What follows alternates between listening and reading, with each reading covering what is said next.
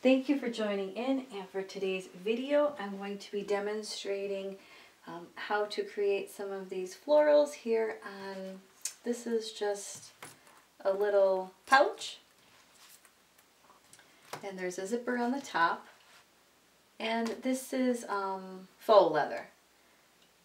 And the paints that I have here are the Angelus. I have the cream acrylic leather paint.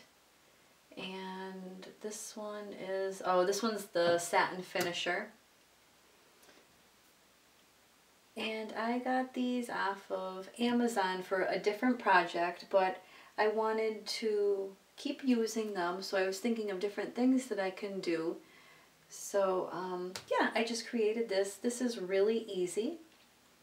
And again, I only used this one color, so you can use whatever color you have available. Like I said, I have the cream here, and then this one is, after everything dries, I will seal it with the clear coat. And then this green, I just mixed a little bit of an acrylic green that I already had, and I mixed it with this color here. And again, that was all that I had available. So if you actually have green leather paint, then you can use that as well. And I just have a small pointy brush here. One thing too is these do wash off with water really easily. Just wanted to mention that too. And when you open these though, it's almost like a nail polish. It has like the little brush. So I mean, you could use it if you wanted to, but I think if you're doing like details, you probably would rather use some acrylic brushes, depending on how big you're going to do your things. I had this out for the leaves, but I used the small brush mostly. And now I'm going to skip ahead and show you how I created this little design here.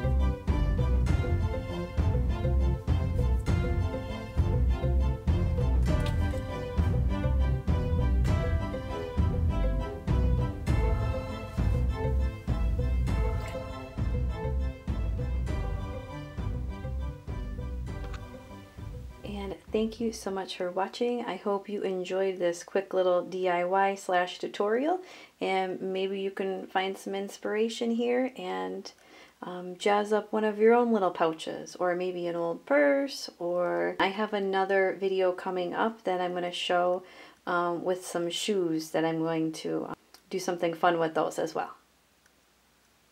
So stay tuned for more.